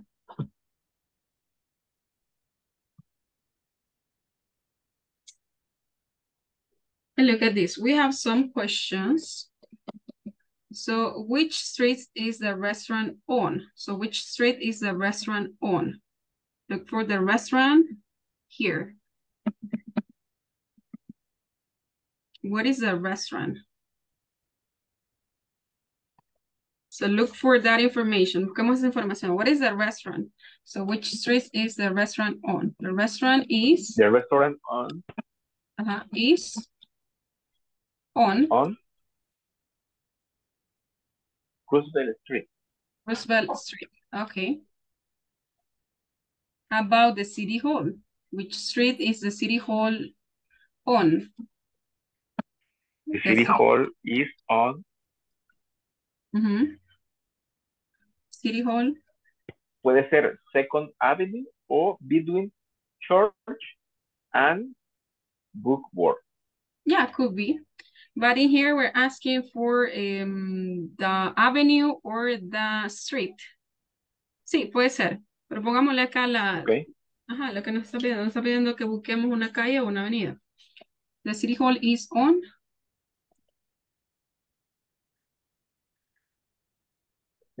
Second Avenue or Roosevelt Street. Second Avenue. You can add Roosevelt Street. Roosevelt Street. Okay, nice.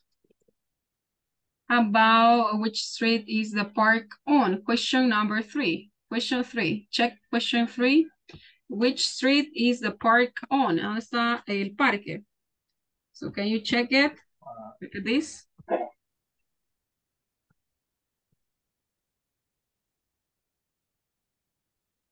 The park.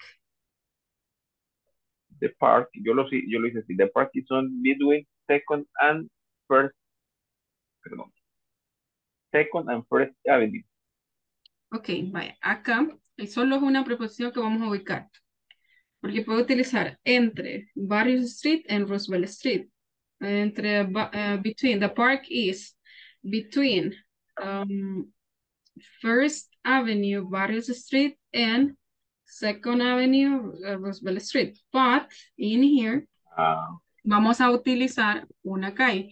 Nada más que depende de dónde lo ve, desde qué punto lo veamos. Por ejemplo, si la entrada estuviese acá, este va a ser lo que yo voy a mencionar.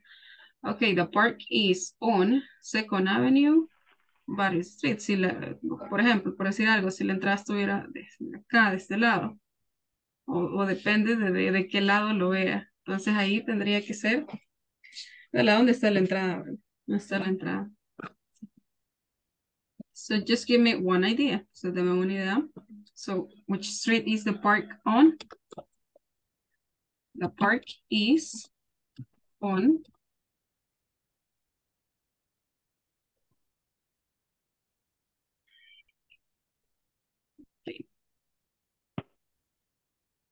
Second Avenue. Example, Second Avenue.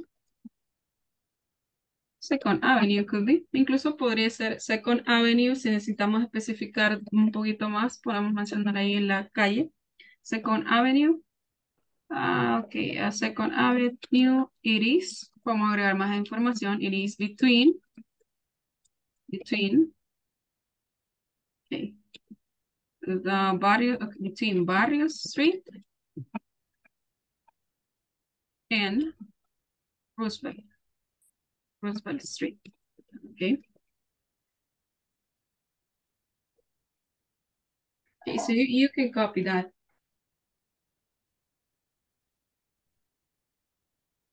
Very. Okay, nice. So now look at this. We're gonna check a listening over here. So we're gonna listen to people saying where some places are located on the map. And then we are going to complete the exercises. Okay, so look at this.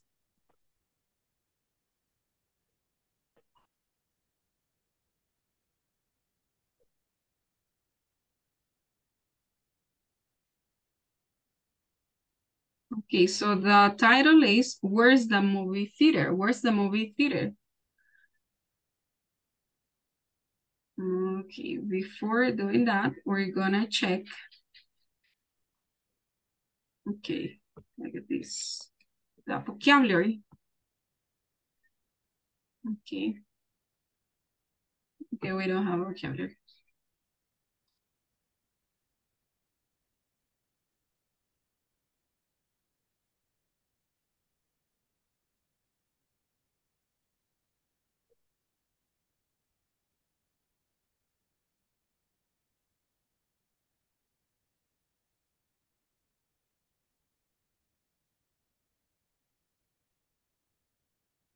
Okay, so look at this. So we have the pre-listening exercise.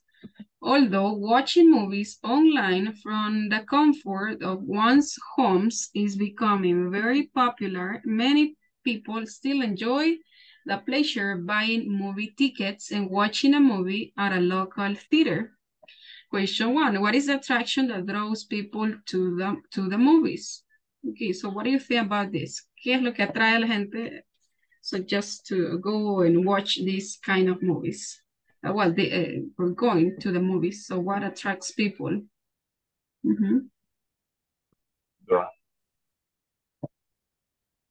¿Qué atrae a la gente para que vaya a ver películas al cine? So what do you think?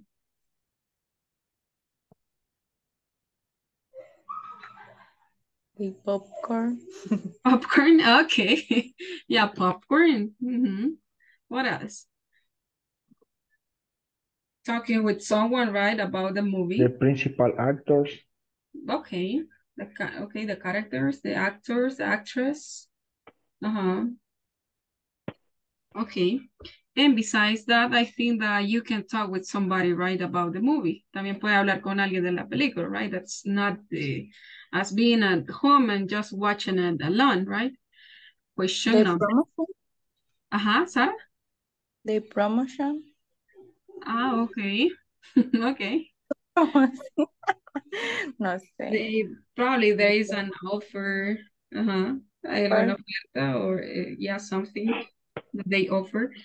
Question number 2. How much do movie tickets cost in your area? ¿Cuánto cuestan los tickets?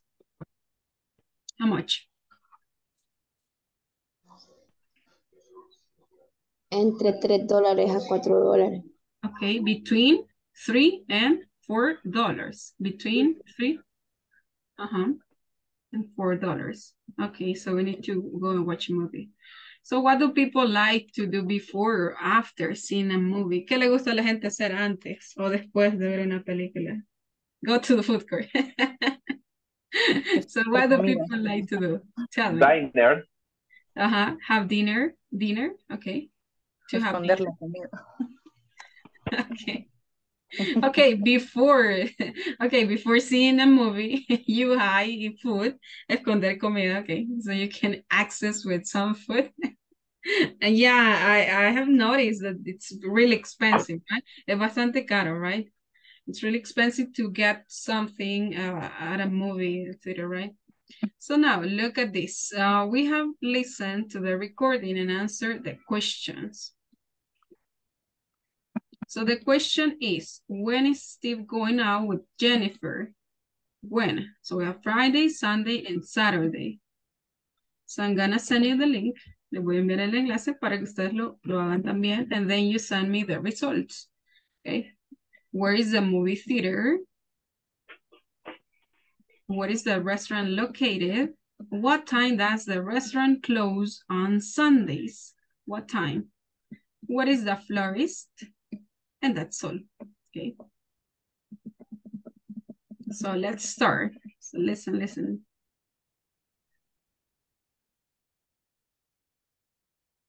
Hey Renee, do you happen to know where the movie theater is downtown? The one near the hospital. Yeah, why do you want to know? Well, on Monday, I asked Jennifer out on a date for this coming Saturday night. Wow, you've really been seeing a lot of her lately. Sounds great. Okay, write down these directions so you don't get lost. Okay, go ahead. First, drive down First Street going west, cross the river and keep going straight until Pine Street. Until Pine Street, right? Right. Then turn left, and the movie theater is the second building on the right. It's next to the church. Second building on the right. Got it. Now, can you recommend any nice restaurants? Yeah, the Pink Flamingo serves excellent Spanish food. Well, where's that? Well, starting from the movie theater, go south on Pine Street, cross 2nd Street, and drive to 3rd Street. You'll see a parking lot on the left side of the street. Okay so far? A parking lot on the left. Okay, then what? Okay, then turn left on 3rd Street and drive east. The Pink Flamingo is the building just before the river on the left side. I think it's open weekdays from 10:30 in the morning to 11:30 at night, but it stays open until midnight on weekends. Okay, I think I've driven by there before. Oh, last thing. Where can I buy some flowers? We're going out to celebrate Jennifer's birthday. Well, the only florist I know is in front of the stadium on 2nd Street. Try that one. Great, thanks a lot. Do you want to listen that again? Again, please. Okay. Hey, Renee, do you happen to know where the movie theater is downtown? The one near the hospital. Yeah, why do you want to know? Well, on Monday, I asked Jennifer out on a date for this coming Saturday night. Wow, you've really been seeing a lot of her lately. Sounds great. Okay, write down these directions so you don't get lost. Okay, go ahead. First, drive down First Street going west, cross the river and keep going straight until Pine Street. Until Pine Street, right? Right. Then turn left, and the movie theater is the second building on the right. It's next to the church. Second building on the right. Got it. Now, can you recommend any nice restaurants? Yeah, the Pink Flamingo serves excellent Spanish food. Well, where's that? Well, starting from the movie theater, go south on Pine Street, cross 2nd Street, and drive to 3rd Street.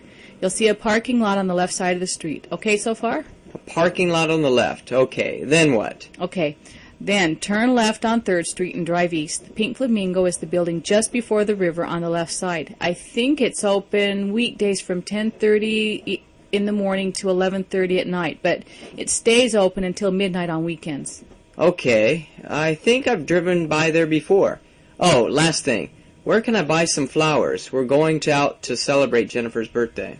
Well, the only florist I know is in front of the stadium on 2nd Street. Try that one. Great, thanks a lot.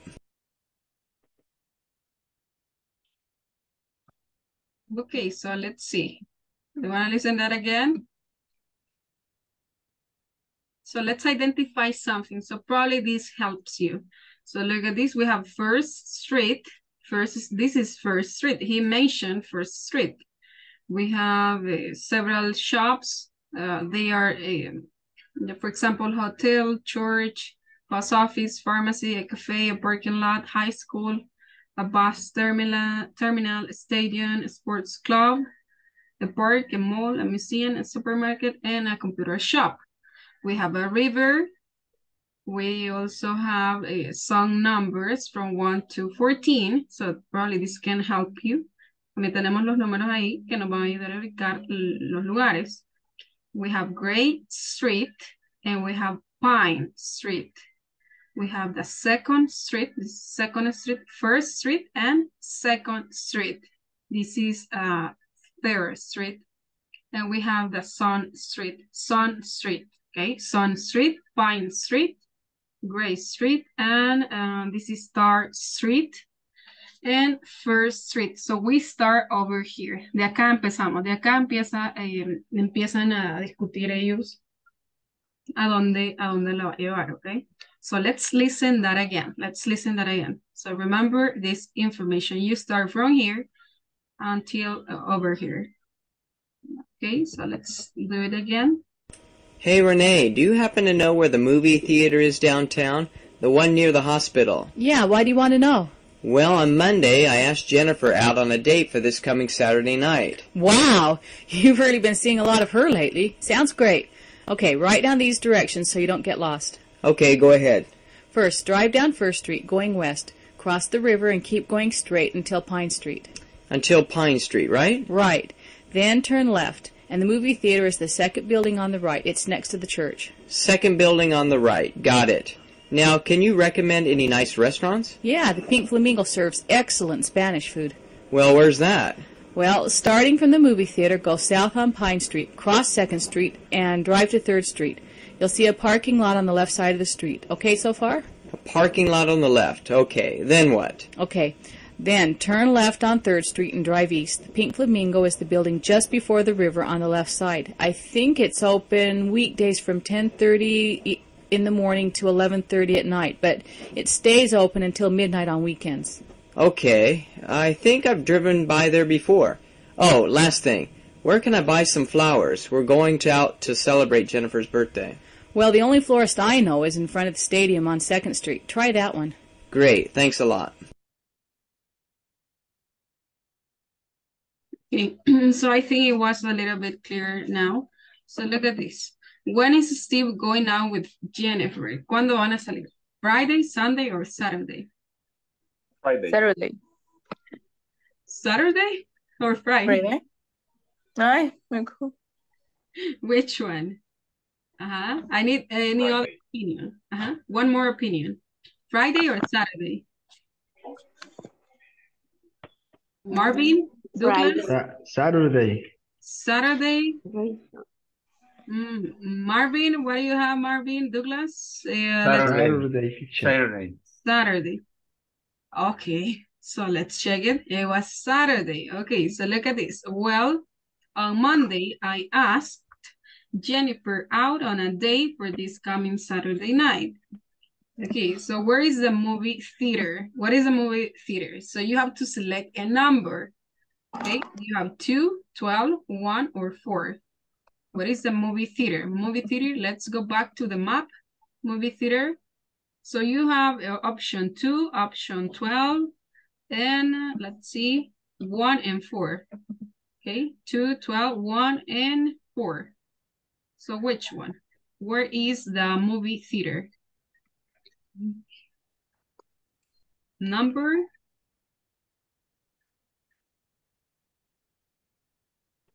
4. 4. You sure? Yeah, you sure? Number 4? No. Número 4. Any other opinion? Eduardo, what do you think, Eduardo? Hola. Number 1, 12, 2, or 4? 12. 12. Okay, was that 12? Okay, los demás dijeron que era 4. So let's see. No. Look at this. It's actually 12. Okay, que dijo Cindy. Renee, right. Then turn left. And the movie theater is the second building on the right. It's next to the church. Okay. So you move from here, you went, well, they go straight ahead over here on Pine Street, next to the church, he said, okay? She said, right?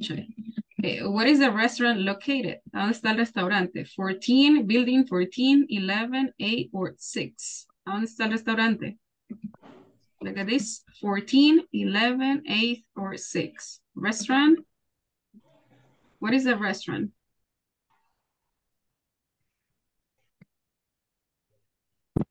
11. 11. 11. Yeah, it was 11. Yes. Okay. So look at this. From the movie theater, he went down Pine Street and then he turned. Okay, he made a left. And he turned again. He made a right. Okay, so he went to the restaurant. Okay, how about what time does the restaurant close on Sundays? Do you have this information? 12 o'clock. 12? 12. 12. 12 a.m. a.m. Okay, you sure? Nikki, Carlos, Douglas, Marvin? Sure. 11, okay, so I don't know. 11 p.m. 11. Okay, so let's see. No, it was actually 12. Ay, nadie confía en mí. Okay, I think it's open weekdays from 10:30 in the morning. Okay, the thing is that they all said 11 in the morning to 11:30 at night, but it stays open until midnight on the weekends. Midnight. Acá estaba la respuesta. Midnight, until midnight, hasta la medianoche. No. Okay, where's the florist? The last And question. 10. Sí. Esa no la respondí. Okay. Sí. Look at this. Well, the only florist I know is in front of the stadium on 2nd Street. Okay, in front of the stadium, 2nd Street. Okay. 2nd Street, 1st Street, 2nd Street. So it was It's 10. 10. Okay, 10. Yeah, 10. That was 10. Okay, so we're gonna finish. So just let me pass the attendance list and say present, please. So now you can work on activity number 16. Ya pueden trabajar en la tarea número 16, chicos. Ok. ¿Cómo vamos con esa plataforma? Ya está lista toda. Recuerden que terminamos el viernes. ¿Okay? En 4 días. Okay, Carlos Enrique Guerrero Hernández. Present. Thank you. Cindy Lisbeth Méndez. No, para enviar. Tuve 4 de 5. Bueno. Cindy Lisbeth Méndez. Thank you. Daniela Beatriz Gómez. Douglas Alfonso Alvarenga. Present. Thank you. Elsie Yanira Ramírez. Present. Thank you, Elsie. Fátima de Jesús Gómez. Present. Thank you. Flora Yaritza Guzmán. Francisco Antonio Acuña Ramírez. Present. Thank you. Gabriela Michela Maya Guzmán. Present. Thank you, Gabriela.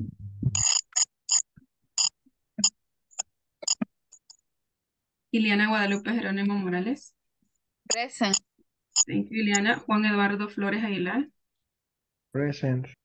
Thank you. Marvin Alexander Pérez. Present. Nikki Daniela Costa. Present. Thank you, Nikki. Oscar Daniel Castillo. Present. Thank you, Oscar. Ramiro Denis Linares. Present. Thank you, Dennis. Sara Gisela Peña. Present. Thank you, Sara. Sarita Elizabeth Hueso. Present. Thank you, Sarita. And Yolanda Gabriela Afana Hernández. Present. Okay, so that's all for today, guys. Let's see. If you have any question, you can stay. Si tienen preguntas, chicos, se pueden quedar y discutimos, okay? So that's all for today. I'll see you next class at 8 o'clock, okay? So have a good night, guys. See you tomorrow. Goodbye. Bye. Good night. Bye-bye. Bye, guys. Bye. Bye. Bye-bye.